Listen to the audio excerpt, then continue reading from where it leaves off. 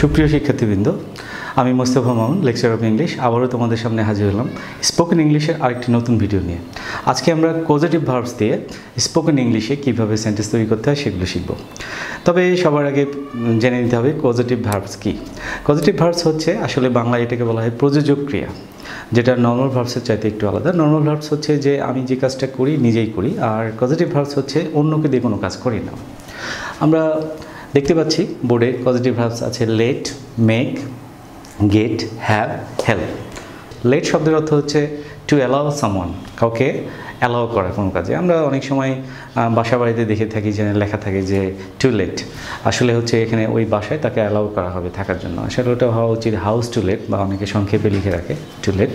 তো এই হচ্ছে বিষয় যে লেট শব্দের অর্থ হচ্ছে যে অ্যালাউ করা কাউকে। কেউ যদি টেলিভিশন দেখতে চায়, আমরা কেউ হয়তো দেখতে দিচ্ছে না, তখন বললাম যে তাকে টেলিভিশন দেখতে দাও, তখন আমরা কি বলবো? Let them watch TV.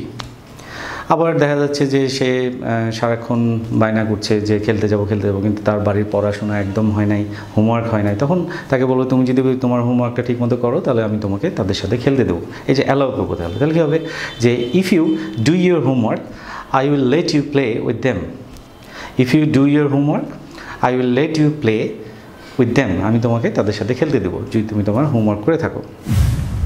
এরপরে যে ভার্বটা আছে আমরা মেক, যেটা আছে এই মেক শব্দের অর্থ আমরা অনেকে জানি, যেটা নর্মাল ভার্ব হলে তৈরি করা, সৃষ্টি করা কোনো কিছু। যেমন আমি বলতে পারি যে I can make T, I can make coffee, I can do anything.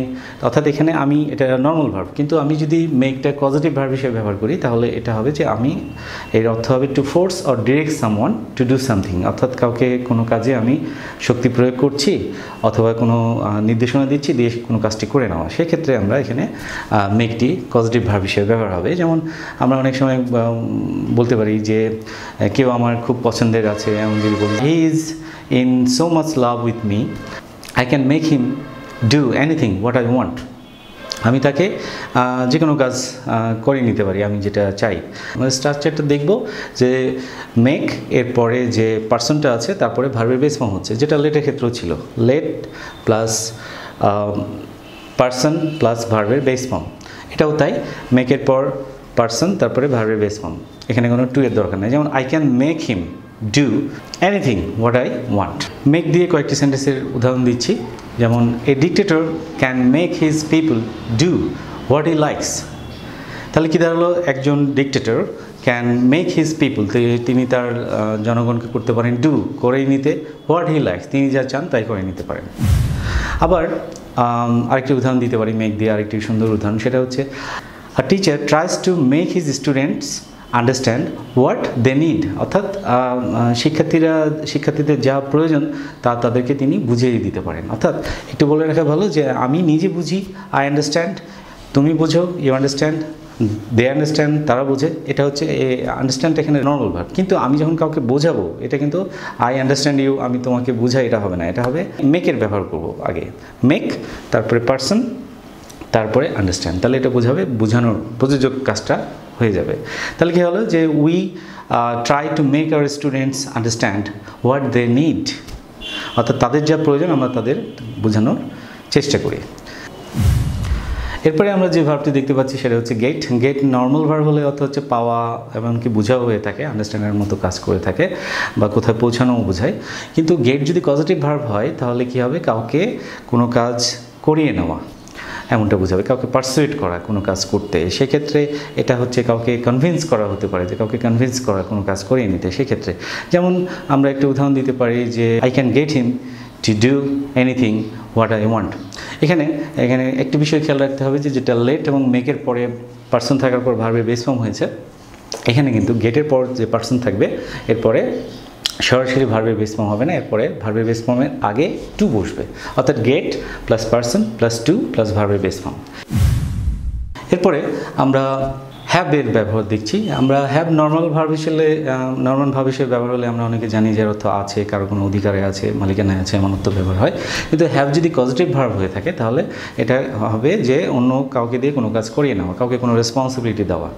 যেমন বলতে পারি যে মাই AC is not working, I will have an electrician repair the AC. এখানে বোঝাবে যে আমি একটা ইলেকট্রিশিয়ানকে নিয়ে আসবো, দায়িত্ব দিব এসিটা মেরামত করার জন্য।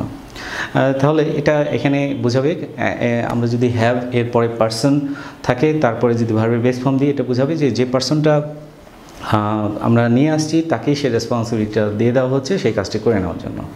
আমরা যদি বলি যে আমার ফোনটা দেখতে বলবো আমার ফোনটা ঠিকমতো কাজ করছে কি না, তাহলে বলবো যে I will have a mechanic examine my phone. তাহলে এখানে এক্সামাইন মানে পরীক্ষা নিরীক্ষা করে দেখবেন বা খুঁটিনাটি দেখবেন। তাহলে কি দাঁড়ালো যে হ্যাভের পর যদি পার্সন থাকে তারপর ভার্বের বেস ফর্ম হবে এবং তাকে যে এটা বোঝাবে যে কাউকে দিয়ে কোনো কাজ করেই নেওয়া। কিন্তু একটা বিষয় খেয়াল রাখতে হবে, হ্যাভের পরে যদি পার্সন না থেকে অন্য কোনো অবজেক্ট থাকে বা কোনো সামথিং কিছু একটা থাকে, তাহলে কিন্তু সেটা পার্সন না থাকলে এরপরে কিন্তু ভার্বের পাস্ট পার্টিসিপল ফর্ম হবে। যেমন আমি যদি বলি যে আমি আমার চুলটা কাটিয়ে নিই, প্রতি মাসে চুল কাটিয়ে নিই, আমি নিজে কাটি না, অন্য কাউকে দিয়ে কাটিয়ে নিই, তাহলে কী হবে যে আই হ্যাভ, এই কাজটা গেট দিয়েও করা যায় যে আই গেট মাই হেয়ার অথবা I have my hair cut every month. তাহলে কি হলো, আমি নিজে কাটি না, এটা অন্য কাউকে দিয়ে কাটানো বোঝাবে। আমি কে কাটলো সে তার নামটা উল্লেখ করলাম না, কিন্তু আমি যদি বলে দিই যে I have my hair cut every month, তাহলে বোঝাবে যে আমি আমার চুল কাটাটা অন্য কাউকে দিয়ে করে নিচ্ছি। আমি নিজে যদি করতাম তাহলে কিন্তু I have my hair cut হতো না, হতো I cut my hair myself, আমি নিজেই কাজটা করি। আর যদি বলি যে I get my beard ট্রিমড every week, প্রতি সপ্তাহে আমি আমার দাড়িটা ছাঁটাই নিই, তাহলে এখানে যদি বলি এটা আমরা এটা হ্যাভ দিয়েও করতে পারি যে আই হ্যাভ মাই বিয়ার্ড ট্রিমড। ট্রিমড শব্দের অর্থ হচ্ছে অল্প করে ছেটে নেওয়া, সেটা হচ্ছে ট্রিম। ট্রিমের পাস্ট পার্টিসিপল হচ্ছে ট্রিমড, TRIMMED, কিন্তু কাটের পাস্ট পার্টিসিপল ফর্ম একই, এটা ইরেগুলার ভার্ব, তাই এর পাস্ট পার্টিসিপল একই, কাট কাট কাট। এছাড়া আরও অনেক কাজ আছে যেগুলো আমরা অন্য কাউকে দিয়ে করে নিতে পারি। যেমন মাই শার্ট ইজ শ্রিঙ্ক, আমার শার্ট কুচকে আছে। I will have it আয়রনড at laundry, I will have it অথবা আই উইল গেট ইট আয়রনড, এটা বোঝাবে যে আমি এটা আয়রন করে নেব, নিজে করব না। আমি নিজে করলে কিন্তু হ্যাভ বা গেটের প্রয়োজন ছিল না, এই দুটি পজিটিভ ভার্বসের প্রয়োজন ছিল। তখন আমি বলতাম যে আই আয়রন মাই ক্লথস, আমি আমার কাপড় চোপড় নিজেই আয়রন করি। কিন্তু এটা বলছি না, বলছি যে আই হ্যাভ মাই ক্লথস আয়রনড, দেখেন এটা বোঝাবে যে আমি আমার কাপড় চোপড় কাউকে দিয়ে আয়রন করিয়ে নিই। আবার আমরা আজকাল অনেকেই বাসা বাড়িতে সিসিটিভি ক্যামেরা লাগিয়ে নিচ্ছেন, নিজে লাগাচ্ছেন না, কাউকে দিয়ে লাগিয়ে নিচ্ছেন। তাহলে বা এই বাড়ির সুরক্ষার কাজটাও সিসিটিভির মাধ্যমে করে নিচ্ছেন, নিজে থেকে করছেন না। তাহলে আমরা কি বলবো যে one of my neighbours is having his house. এখানে হ্যাভিং আমরা এটা কেন করলাম, এটা প্রেজেন্ট কন্টিনিউয়াস টেন্সে আছে এবং এটাই মেইন ভার্বের কাজ করবে, যে one of my neighbours is having his house protected. এই যে প্রোটেক্টেড ব্যবহার করলাম, এটা ভার্বের পাস্ট পার্টিসিপল হলো।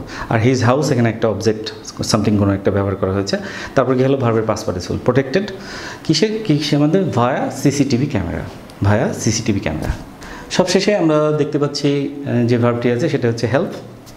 হেল্প যখন রেগুলার ভার্ব হিসেবে নর্মাল ভার্ব হিসেবে ব্যবহার হবে, তখন হেল্প শব্দের অর্থ হচ্ছে সাহায্য করা কাউকে।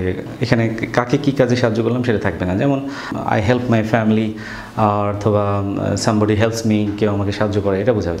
কিন্তু আমরা যদি হেল্পটা পজিটিভ ভার্ব হিসেবে ব্যবহার করি, যেমন আমি তোমাদের ইংরেজি শিখতে সাহায্য করছি, তাহলে কী হবে, I am helping you learn English. আমি তোমাদের স্পোকেন ইংলিশ শেখাতে সাহায্য করছি, তাহলে কি বলবো, I am helping you learn spoken English. আশা করি তোমরা বুঝতে পেরেছো। আজ এই পর্যন্তই। আজকের ক্লাস নিয়ে কোনো কমেন্ট থাকলে তা অবশ্যই কমেন্ট বক্সে জানাবে, আর কোনো কিছু বুঝতে অসুবিধা হলে অবশ্যই জানাবে, আমি সেগুলো রেফারেন্স সহ জানাবো। আমার পরবর্তী ভিডিও দেখার আমন্ত্রণ জানিয়ে আজকের মতো এখানে বিদায় নিলাম। বাই বাই, ভালো থাকবে।